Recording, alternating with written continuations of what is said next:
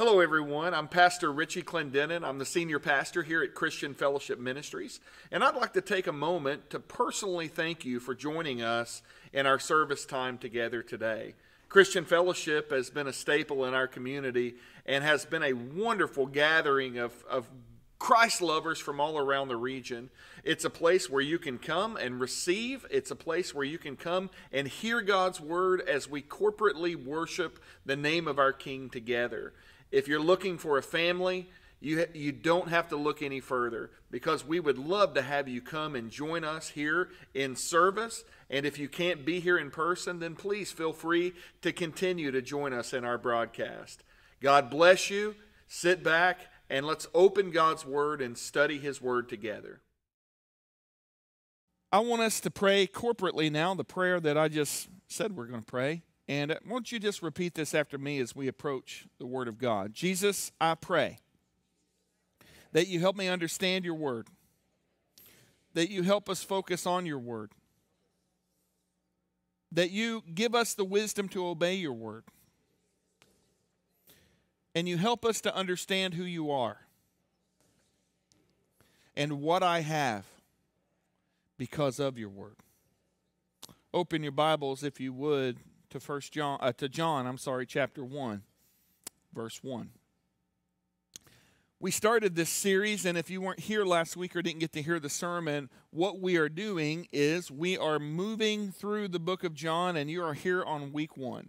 We did the introduction, and we read our theme verse, and that's going to be our theme verse throughout this entire book, which is found in John chapter 20. He said, Jesus did many other signs in the presence of the disciples, which are not written in this book. But these are written that you may believe that Jesus is the Christ, the Son of God, and that by believing in him you may have life in his name. And I feel like I am under a mandate from the Lord that he spoke to me on sabbatical, that this is what we are supposed to do, that we're going to traverse through this book asking these two questions. Who is Jesus, and what do I have because of that fact? We're seeking to understand Jesus is the Christ, and we're seeking the life that comes because of our belief in that fact. So I want you to think about that as we read these first 18 verses of John chapter 1. Who is Jesus, and what do we have because of that? John 1:1. In the beginning was the Word, and the Word was with God, and the Word was God. Praise the Lord. And the Word was with God, and the Word was God. He was in the beginning with God. All things were made through him, and without him not anything made that was made. In him was life, and the life was the light of men. The light shines in the darkness, and the darkness has not overcome it. There was a man sent from God whose name was John. By the way, it's not the same John. That's the John of the author of this book. He came as a witness to bear witness about the light, and all might believe through him. He was not the light, but he came to bear witness about the light. The true light, which gives light to everyone, was coming into the world. He was in the world, and the world was made through him, yet the world did not know him. He came to his own and to his people, and they did not receive him. But all who did receive him, who believed in his name, he gave the right to become children of God, who were born not of blood, nor of the will of the flesh, nor of the will of man, but of God. And the Word became flesh, and he dwelt among us. And we have seen his glory. Glory as of the only Son from the Father. I can't even see the pages because of the tears running down my face. Full of grace and truth. John bore witness about him and cried out, "This was he of whom I said, he who comes after me ranks before me, because he was before me.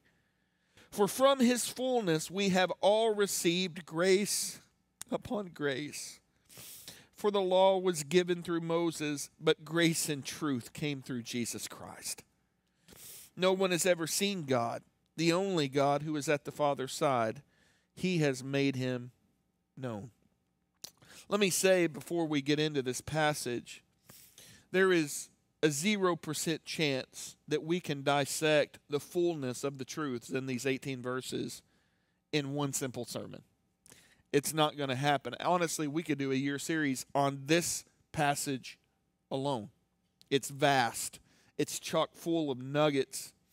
But we're going to learn together. I'm going to share what God spoke to me, but I want to ask because we are discovering Him together. I feel like far too often in church life, there's somebody up here that's telling you something.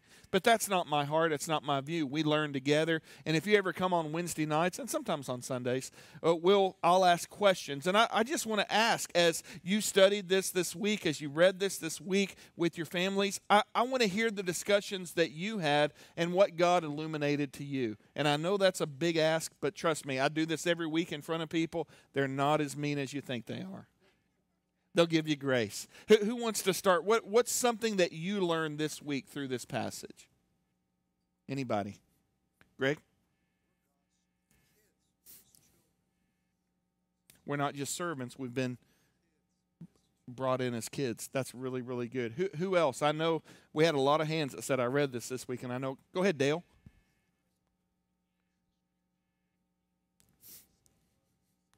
In the book of Genesis. I've heard that comment a lot this week. There is Jared, is it you that's teaching out of Genesis in the community? And somebody that was in that group said, man, that's amazing that we heard that same phrase in Genesis and in John. That's really good. Who else? What is it you learned this week from John chapter 1? Go ahead, Sarah.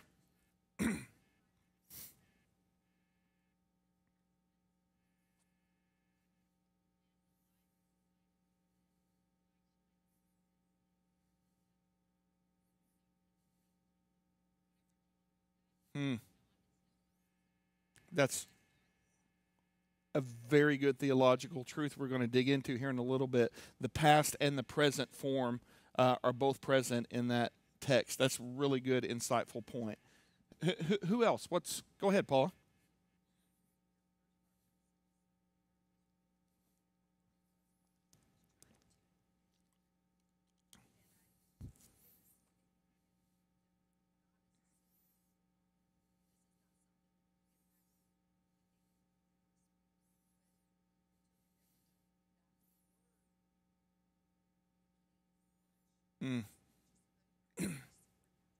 That's so good.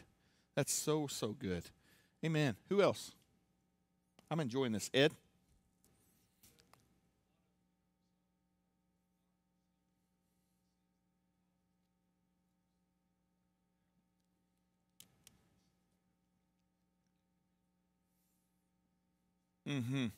That's really good. There's no grace in the law.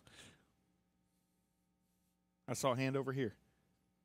Let's hear somebody from this side. Anybody? I'm not going to put it. Go ahead, Trey. He's the light. Very good, son. Go ahead, Phil. Amen. That's a true immutable fact of physics. When light encounters darkness, guess who wins? Light. Darkness can't overcome light. Anybody else? Go ahead, Greg.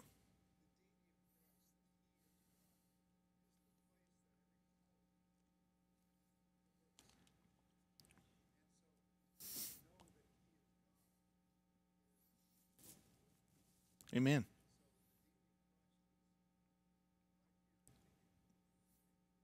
That's really good. I want to share what the Lord has laid on my heart from this passage. And once again, this is not an exhaustive list of this passage. The first thing I see is Christianity is Jesus Christ. I mean, there is no Christianity without Christ. And not just in the spelling of the word, in our faith itself, you remove Christ. It's not that we're just in pursuit of God the Father. There is no Christianity apart from the person of Jesus. And what I get by that, you can actually remove Buddha from Buddhism and it remains. Did you know that? Yeah, you can remove Muhammad from Islam and you still have a faith, but you can't take Christ out of Christianity or it won't stand. Christianity is the person of Jesus Christ. So he's infinite. There's no way that we can exhaust in one sermon the doctrine of Christ. From Genesis to Revelation, he is the main theme in every single part of this book. Now, some of it is very overt, and that's what John was telling us. I'm going to be overt in my writing to let you know that Jesus is the Christ. He's the Son of God. Some of it, you have to dig in and study and find Christ, but he's there. The whole book is, and it's a theological term, it's Christocentric. He's the center of the Bible. Our focus today is on his essence and in his nature. And I want to talk about a few doctrines, and I don't want to get super academic, but it's very important to the keys of our faith. So let's ask the first question. Who is Jesus? The first thing that I see in verse 1, in the beginning was the Word, and the Word was with God, and the Word was God. And if you're following along, these notes are in the YouVersion Bible app. And if you are kind of slow in taking notes, that's okay. Go to that, and all of them are there. The first point that I see is his divinity. Would you say that with me, his divinity? What does his divinity mean? It's very overt here. It's just very intentional. It's not that Jesus is a form of God or subservient to God. Jesus himself is God. And that's very important for us to get a hold of. That when Jesus came, and we're going to talk about this point in a minute, but when he came to earth, it wasn't that God had to send somebody to save us.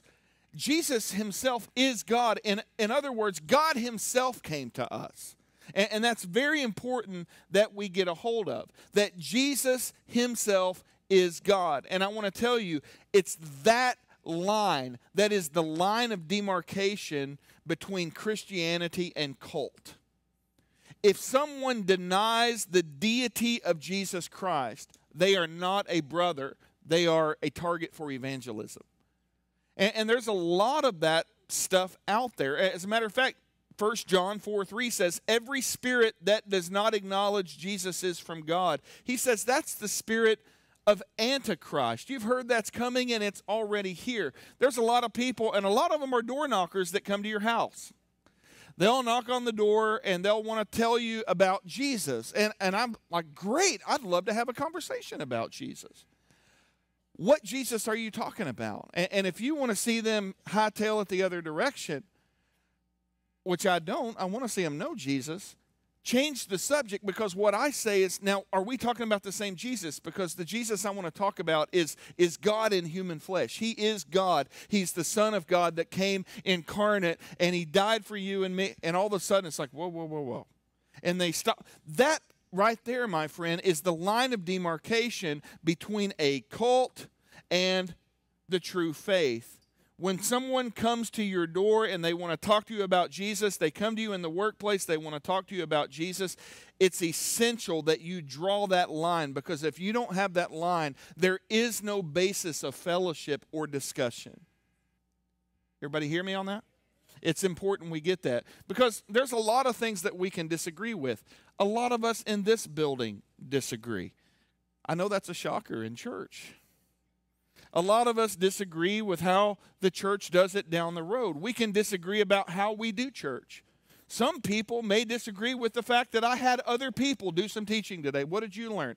You're the pastor, you teach us. We can disagree about that. We can disagree on styles of worship. We can disagree if we're supposed to sing off of a wall or sing out of a book. I like singing out of a book. I like singing off of a wall. I like singing in the Spirit. I like singing in English. It doesn't matter to me. I want to lift up Jesus. We can disagree about how we worship. We can disagree about the volume of worship, and many of us do. We can disagree about a lot of things. We can disagree about communion. Some people may say, oh my gosh, you have open communion at your church. Any believer is open to having communion. You don't have to be a member of Christian Fellowship. There's a lot of people that would disagree with us on that. There's people that would disagree on the methodology of how I baptized Mackenzie Rogolinski this morning. There's disagreements on the words that you use. Do I baptize in the name of Jesus, or do I baptize in the name of the Father, the Son, and the Holy Spirit? Which one is right? We can disagree about that. By the way, if you notice how I do it, I baptize you in the name of Jesus as he commanded, in the name of the Father, the Son, and the Holy Spirit. Just go ahead with one swath. We can disagree about how we take communion. What are the elements? Is it real wine? Is it grape juice? I don't trust you guys with real wine. That's why we don't use it here.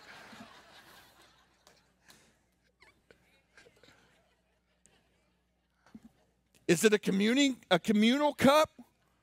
We don't do a communal cup because I'm a germaphobe and I don't want to drink after you, okay? We can disagree over if there is any holiness at all in the prepackaged communion. Or do you need to have the silver tray? Guess what? We do it both ways. I have taken communion from Dixie cups before. And guess what I focused on? We can disagree on that. We can disagree, and I have a lot of disagreements with people. Is a woman allowed to be on the stage? We can disagree with that. We can disagree with who's allowed to preach, who's allowed to administer communion, who's allowed. But I'm telling you, my brothers and my sisters, we cannot disagree on the fact that Jesus himself is God. We must draw that line of unity, that Jesus is divine. He is the Word. That word there is logos. He's the spoken word. And God communicates to us through the person of Jesus. He's the living Word that was made flesh. It's a reference to Jesus. And it's very important we get this as well, that the Word was with God. It's an imperfect tense, and Sarah brought this up in the past. It means that he was face to face with God, the Father. Not subservient. The Trinity is co-equal.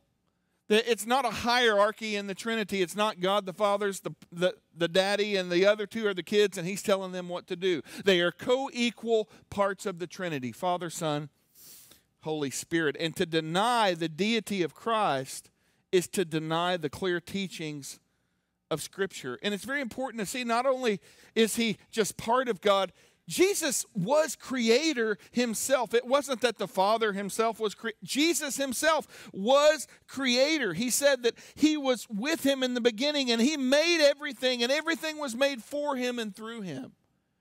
Jesus himself is creator. I think we've drawn that point. We all agree. Jesus is God.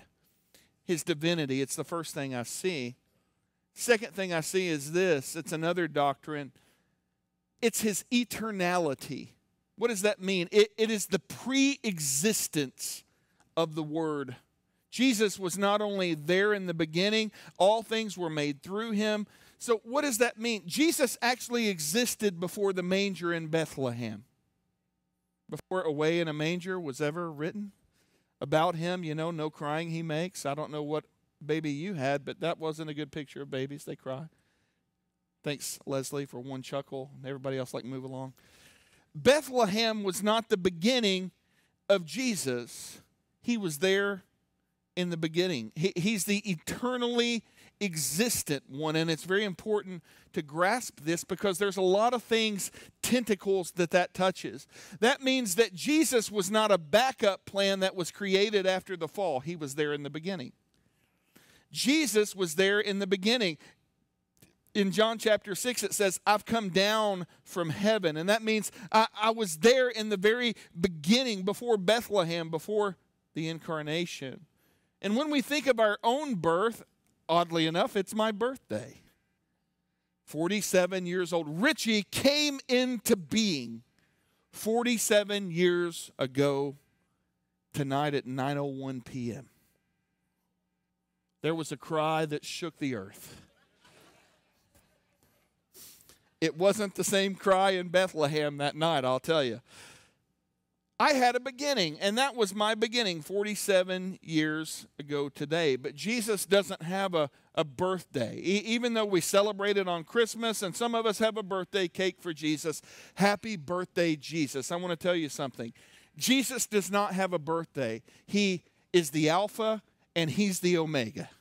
He was there in the beginning and he'll be there in the end. He is the one who was and who is, and he's the one who is to come. It's very important that we get this. Now, I get it. I'm not talking against having Jesus a birthday cake, but we need to understand he does not have a beginning. He existed from all of eternity because in the beginning was the Word, and that's who Jesus is. In the beginning, he was continually existing. And this is a concept, guys, that our minds can't wrap around. Eternity. Because we're wrapped up here in the temporal. There's going to be an end to this earth. Do you realize that? And it's going to be replaced with a new heaven and a new earth. That's what the Bible says. And there's time today. The sun rose early this morning, and it's going to set tonight, and this day will be gone. It's how we measure time. But it's very important to get this. Jesus himself spoke our time into existence. He's not confined to our time. He just is.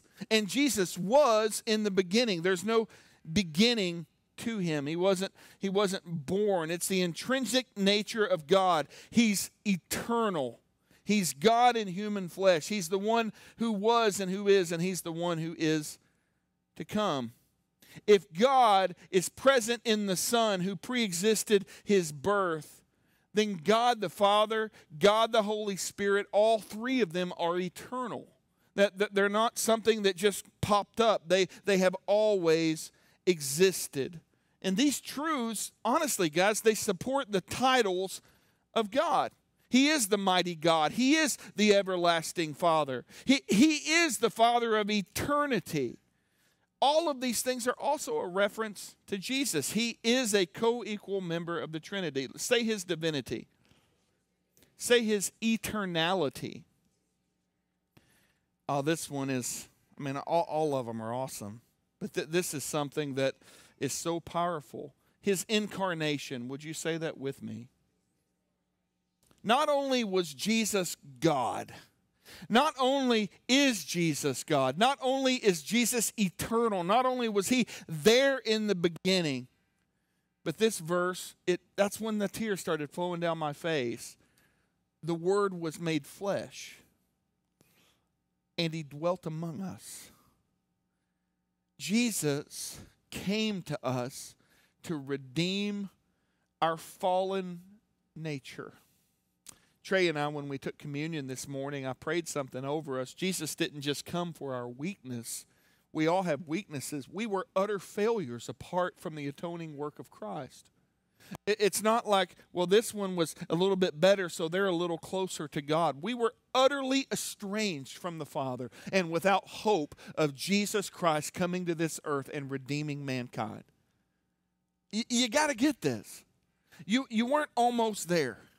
You're not almost saved. You're either dead or you're alive. There's no middle ground. And we were dead in the wages of our sin apart from Christ. And he came until the Word came and dwelt among us. And that light shone in the darkness, and the Bible says it could not overcome it.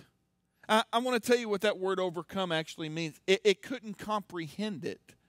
The light couldn't grasp it. It couldn't fully grasp what was going on.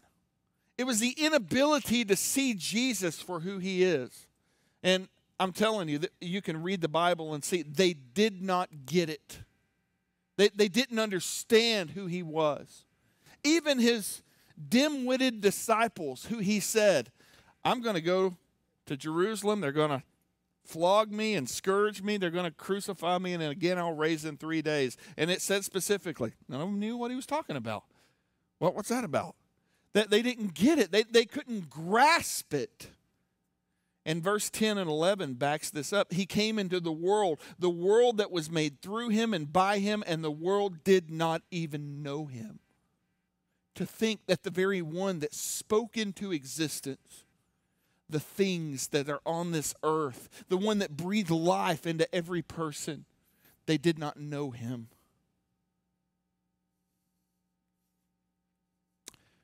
I was watching the ceremony the other night. I'm not going to get deep in this because I want to keep the focus on Jesus. But I had the thought about this. I was watching that and my spirit is grieved. What they were doing, I'll let you define that. But I felt this sickening feeling in my spirit. And I told my wife, I said, we're not going to watch 1 minute of this. I said, not 1 minute of these games are we going to watch. I can't say we're focusing on Jesus and then entertain myself with something that's openly mocking him. I'm not going to do that. And that's the decision we made in our home. You do what you see fit. I'm not telling you what to do, but I have had this thought, just like that verse, Jesus Christ died for every single person on the planet. It brings a fullness to that verse right there. Jesus Christ came to them. They did not even recognize him. Paul himself called himself, I was a persecutor, I was a blasphemer. The question is, do you know Jesus? Have you received Christ, this eternally existing God that came to us in human form? Putting this together, Christ is co-equal with the Father, and he is God. He was there in the beginning. He's the first. He's the last. He's the eternally existent one, and he came in human flesh to redeem us. Say his incarnation. Next thing I see is his witness, and I don't want to spend a whole lot on this because next week we're going to spend a whole lot on the testimony of John the Baptist. By the way, while I'm here, next week, if you want to write this verse down so you can read and discuss with your family and study, we're going to be going from John chapter 1, verse 19 to chapter 1, verse 42. It's a little bit lengthy of a passage. I'm sorry, verse 34, not 42. Forgive me for that. John chapter 1, 19 through 34. That'll be next week's passage. But I see his witness in this passage, John's witness. The Bible calls him the voice of one crying in the wilderness, prepare the way of the Lord. And by the way, guys, I don't know if you realize this or not, today, consider yourself John the Baptist. That is your precise mission. You are the voice crying out in this world today. Prepare ye the way of the Lord. But I want to tell you, it's not the same entrance that he's going to make that he made when he was saying it. And what I mean by that, when Jesus comes back, we are preparing the way for the soon and returning King to break through that eastern sky and to come and redeem mankind and to take the saints into glory with him. And today we are going into all the world and making disciples of all nations. Why are we doing that? Because the King is coming. The King is coming. Let your voice be heard in the streets. Let it be heard in your homes. Let it be heard in the workplace. Let it be heard every single place you go that the King is coming. I see the witness of this eternally existent God that came to us in human flesh. And God sent John the baptizer, to be a witness for him. And he was a different kind of guy. Do you realize this? You ever notice that not all Christians are normal? And I be one of them. This dude dressed weird. This dude ate weird things. But he was sent by God to be that one that made straight his paths. And it's our mission today. He didn't bear witness about himself. He bore witness about Jesus. The doctrines I wanted to get through today is that Jesus himself is God. He's divine. We can't disagree on that. We've got to understand that. We've got to set our foundation on that. His eternality, he didn't come 2,024 years ago. That is not when Jesus came into being. He was eternally existent. He will be there in the end, the one who was and is to come.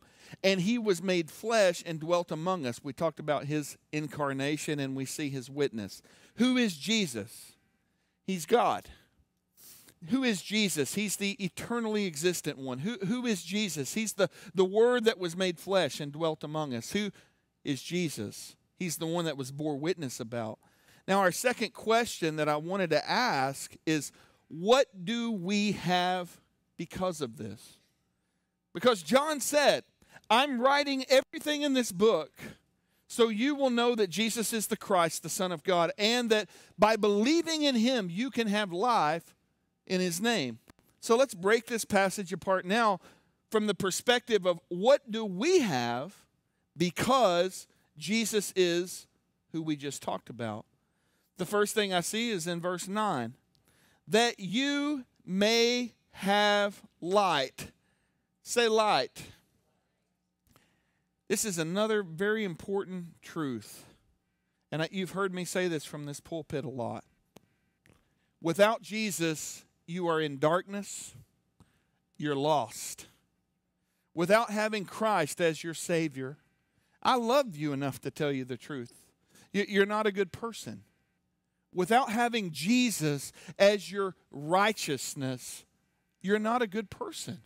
You're straight going on your way, and you will split hell wide open, and that was never made for you. Jesus came that you wouldn't have to spend eternity apart from him. You are in darkness. As a matter of fact, Peter says it this way. He has called us out of that darkness into his marvelous light. Aren't you thankful for that? That the rest of our life doesn't have to be spent in utter darkness. He has given us a path. It is receiving the light that has come. The first thing that we have, because of who Jesus is in this passage, we have light, but we must make the decision to leave the darkness and go to the light. It's a conscious decision that we make. And here's the truth about God. He will allow you to sit in darkness the rest of your life. He won't violate your will. Now, I will violate the will of my children. We're going to church. I don't want to, Dad. I didn't ask you what you wanted. We're going to church. Anybody else parent like that? I don't know. This is not a parenting sermon, but this is free advice. I feel like that kids have too much reign of the house in today's culture. I never had decision-making ability until I left my parents' house and got married. That's how we parent, by the way. You're looking at me like, move along, Richie. Okay, I'll move along. He is not like that. He won't violate your will. God himself is calling you, though, out of darkness. And the truth is, I don't want to sit in utter darkness. But a lot of us choose that intentionally. When we know what God has called us to, we make the conscious decision, I'm going to stay here, and we're miserable. There's no happiness apart from Christ. There's no joy apart from Jesus. We know where these paths lead, but we keep walking down those paths. Why? Because we're not ready to go to the light yet, and we know that he's called us to it. We have light. Greg said this one, number 2. Would you say with me first, though? We have light. This one is awesome. We have the right to become children of God. Not born of the flesh or of human will, but born of God. Romans 8:14 and 15. Turn there with me if you would. It says this. Romans chapter 8, verse 14 and 15. All who are led by the Spirit of God are sons of God. You did not receive the spirit of slavery to fall back into fear, but you've received the spirit of adoption as sons, by whom we cry, Abba, Father. The Spirit himself bears witness with our spirit that we are children of God, and if children, then we're heirs, and heirs of God, and fellow heirs with Christ, provided that we suffer with him, that we may also be glorified with him. Let me tell you what God has made you when you come to the light. You're a child of God. We sang it last week. I'm no longer a slave to fear. I am a child of God. That's good theology because it's straight out of the Bible. That's exactly what we're called to. He is my Father. I've been adopted into a family because of the blood of Jesus. Oh, I love that song. His blood runs through my veins. I've been born of the Spirit now. He is my Father. He's not just my master. He's my Father. And Jesus, I am a joint heir with him because of what he did. He has adopted me and redeemed me by his blood. All of this is predicated upon Jesus being God in human flesh, who came incarnate and redeemed us from the darkness and from ourselves and from our sin. Now we have the right to go to the light and to be children of God. Are you following me this morning? It continues. The third thing that I see we have because of this. Guys, I'm really excited about what we're doing as a church. And I can feel the presence of God in this place today. We have right to behold his glory. The Word became flesh and dwelt among us, verse 14, and we have seen his glory. Glory as of the only Son. The full glory of the person of Jesus Christ. I want you to think about this. In the Old Testament, God would not let Moses look at him. He said, I want to see you. And he said, I'll tell you what I'll do. I'll hide you in the cleft of the rock, and I'll put my hand over that, and when I pass by, I'll let you see my back. That was kind of an odd story. But God did it, so hallelujah. I want to tell you what's changed. You now have the capacity to behold him in his glory. Oh, when Jesus died on the cross and he said, it is finished, to Telestai, what happened? The curtain veil was torn in two from the top, from the bottom, and he said, come on in and behold my glory. Oh, I'm telling you, my friends, God is not withholding his glory from you. He wants you to experience it to the fullest. Oh man, I came in this place early and people were already praying. We had a better worship service in practice than we did in church. The Holy Spirit fell in this place. It was awesome in church, but in the practice, I just stood over there with tears weeping down my face. And I'm like, God, I feel your glory. I see you in this place. That is not supposed to happen every once in a while. Jesus didn't tear the temple veil that every once in a while when you feel like it, God, let me see you. He says, come on in. Come on in. Receive my glory. He said, we have beheld the fullness of the glory of God in the person of Jesus Christ. In the Old Testament, when the glory would fill the temple, oftentimes it said the priest couldn't even stand to minister. Whew. Jesus is the full expression of the glory of God. Can we just stop? Jesus, let your glory manifest in this place today. Lord, we don't want a sermon. We want the fullness of the glory of the Lord. Jesus, be magnified in this place. Lord, we want to behold you, Lord. And you said, come on in. You tore the veil in two, Lord. And I'm tired of worshiping from afar. When you've called us into the holy place now, Lord, you said, come on in and behold my glory. Jesus, you did that. Hallelujah. How many people are hungry for an experience with the glory of the Lord? Man, let's not take that for granted. He says you can see his glory in the person of Jesus. He's called you out of darkness into light. He's given you the capacity to become a child of God. He says, here's my glory in the person of Jesus. And in verse 16 and 17, we can receive grace upon grace and truth in the person of Jesus. Grace is an amazing thing. because it's not what we deserve. Little acronym, it's God's reward at Christ's expense. You get what you didn't deserve. You get all these things we've been talking about. What is that? That's grace. The law condemns us. There's no hope in the law. That's the point he's trying to bring out. He said the law was given through Moses, but now Jesus is here. He didn't come to do away with the law because you can't do that. He didn't come to do that. He fulfilled the law so you and I wouldn't have to be under the law. Two amens that you're not under the law.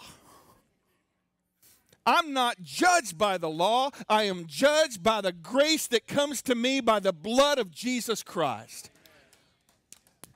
And it's grace upon grace upon grace upon grace throughout all of eternity. The greater meaning of that word, it's a constant overflowing gift. It's not just one time over and over in your life. It's a constant gift of grace. We are constantly being inundated with the grace of God because of Jesus Christ. Do you realize you're not under wrath anymore? You're not in darkness. You're not condemned. You're not sitting on death row anymore. That which was dead has been brought to life because of the work of Jesus Christ. Whew. Woo. I'm happy today. And it's not just because it's my birthday. We have grace. And furthermore, we have truth. We live in a day and age where there's a lot of truth. And if I can't stand a phrase, I don't want to ever hear it again, it's my truth. Well, that's your truth. This is my truth. What do you think about? I don't care what you think about anything.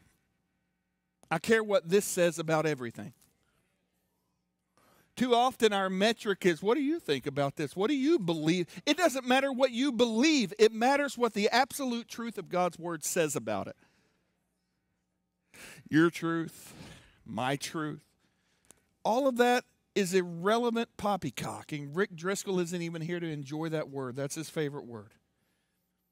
I don't want to talk about my truth. I don't want to talk about your truth. I want to talk about the truth. The Bible says that it's found in the person of Jesus Christ. Right here it says truth came through Jesus Christ. Grace and truth came through Jesus Christ. And out of Jesus' own words, he says, there's no way to the Father but by him. For he is the way, he is the truth, and he is the life. Nobody comes to the Father except through him. Jesus instantaneously closed all doors of every other religion. Guys, I want to expose a lie to you today. All paths don't lead to the same place. Well, we all get out there in the long run. No, you don't. Jesus says there's one door, and it's him. The one door is the person of Jesus Christ. He says there are no other doors. Not one person will get to the Father except by me, because I am the eternally existent God that was incarnate and came to you and died for your sins. I myself am the door. You don't walk through me, you don't get to him. Jesus' words, not mine. And I don't say that ostentatiously or condemningly to other people. I say it in compassion. Run to Jesus as fast as you can. We receive grace and we receive truth. There's one thing that I want to say before we're finished. I have one more point.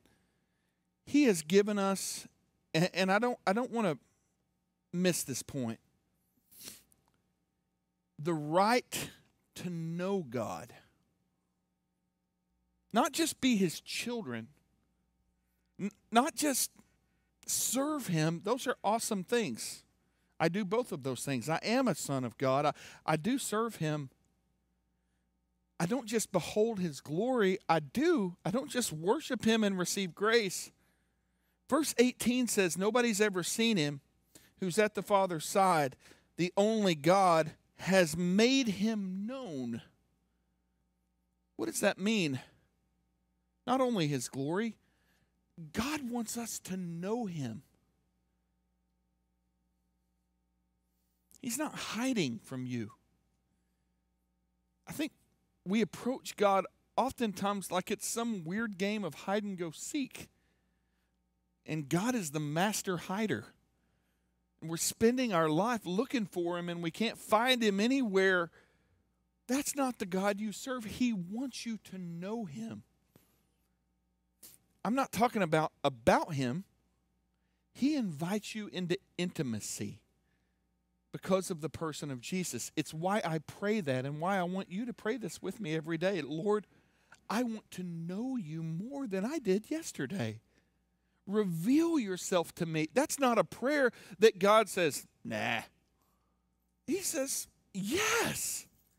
That's what I've been waiting for. I want you to pursue me.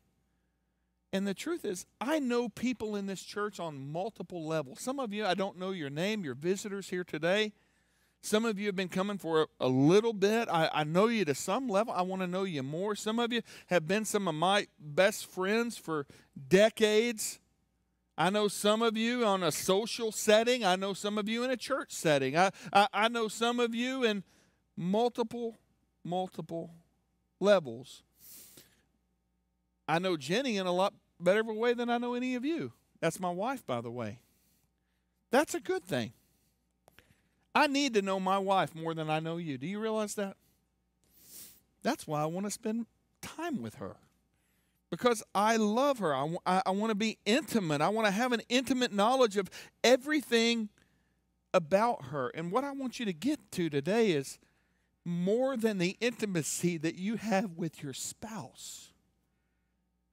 More than the intimacy you have with your homie that you went to kindergarten with and now you're 70 years old. More than the intimacy and the confidant relationship you have with your best friend or with a parent or with a child. God wants you to know him so much more than any of that. Man, to think that that same Creator God who just was and is the eternally existent one that came to redeem me doesn't say, okay, now you don't go to hell. Thank God for that. He says, behold my glory and know me. I'll tell you something about relationships. They deepen by pursuit. You can't have an intimate relationship with someone unless you're willing to pursue that. It takes time. It takes investment. It takes priority. Man, I think back to when Jenny and I started dating in that 2 weeks before we got married. A little bit of an embellishment, not much. We dated a week and then I proposed. Why did you do that? Because I'm not a dummy. I didn't want anybody else to get her. I knew there's nobody like her. We dated 1 week, started dating on Christmas night, year 2000, January the 2nd, 2001. I said, will you marry me?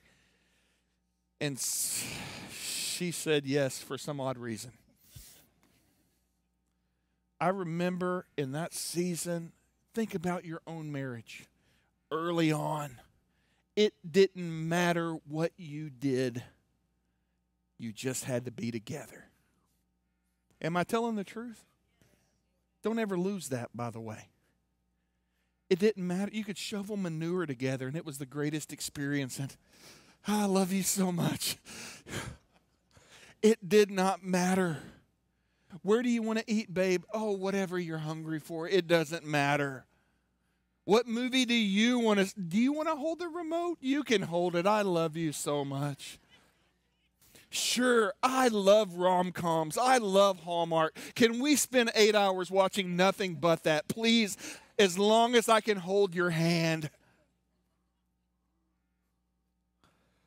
And then the phone calls, hours upon hours upon hours.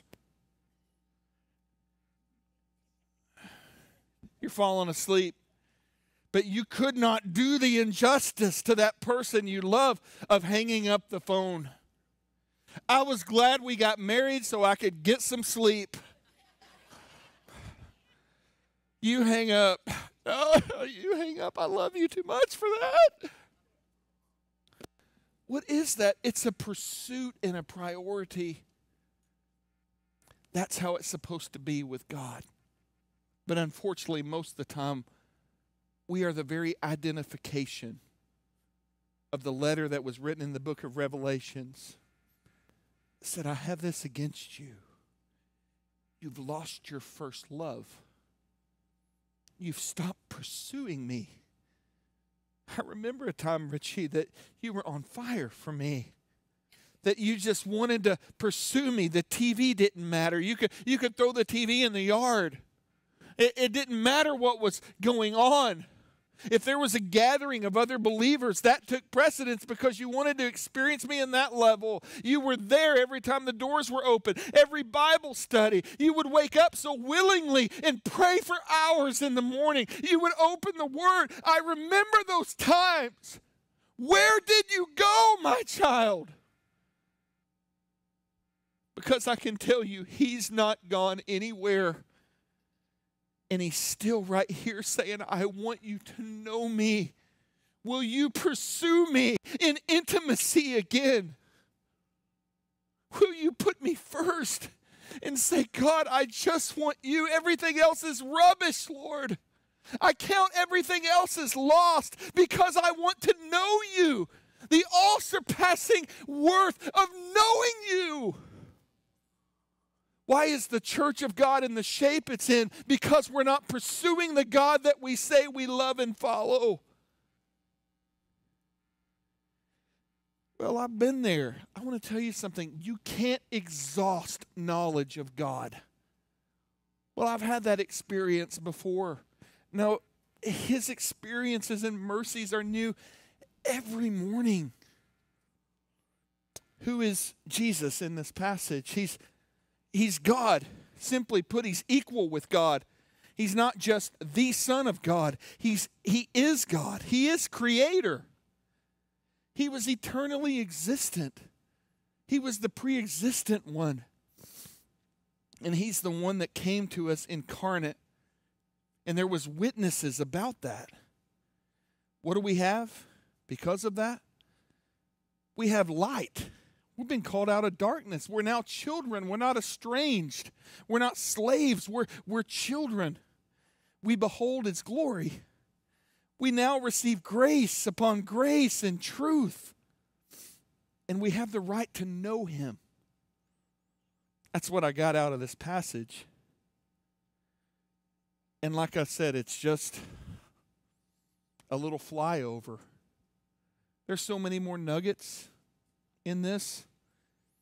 Next week, we're going to read verses 19 through 34. And I encourage you with your family, read that, study it this week. Take communion together. Let your prayer life be altered. Come early, pray with us before service next Sunday morning. Let's all stand to our feet as the worship team comes.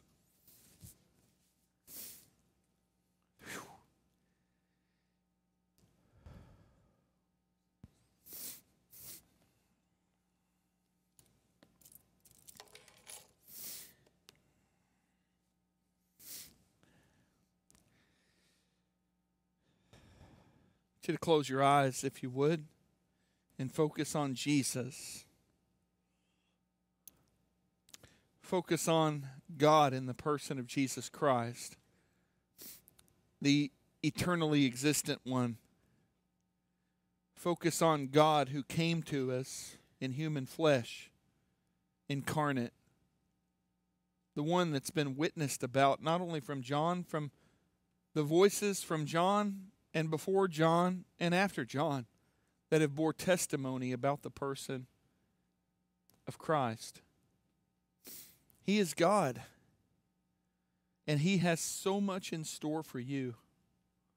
He's calling you out of darkness. He wants to lavish His grace on you. He wants to bestow a child relationship with you. He wants to give you grace and truth and let you behold His glory. And He wants you to know Him.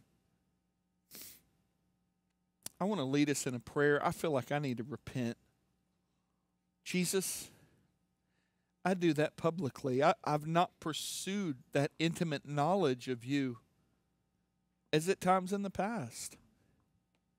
If I've ever in my life of pastoring this church feel the assurance that we're exactly focusing on what we need to and in the place that we need to be, it's right now. I know that you said now is the time to focus on the person of Jesus Christ more than ever. Lord, I'm trying my best to obey you. Bring us back, Lord. Are you ready? There's a lot of decisions that you'll make in life, but none of them will ever compare to the one decision that matters, and that's what will you do with Jesus? We encourage you to sit down, to calculate the cost, and to make the greatest decision that you could ever make and declare Jesus Christ as your Lord and Savior. If you need some counsel, or if you need someone to pray with you, or if you need more information about what it looks like to be a Christ follower, feel free to call us here at the church at Christian Fellowship at the number at the bottom of your screen. We're here to serve you as we do this thing called life together.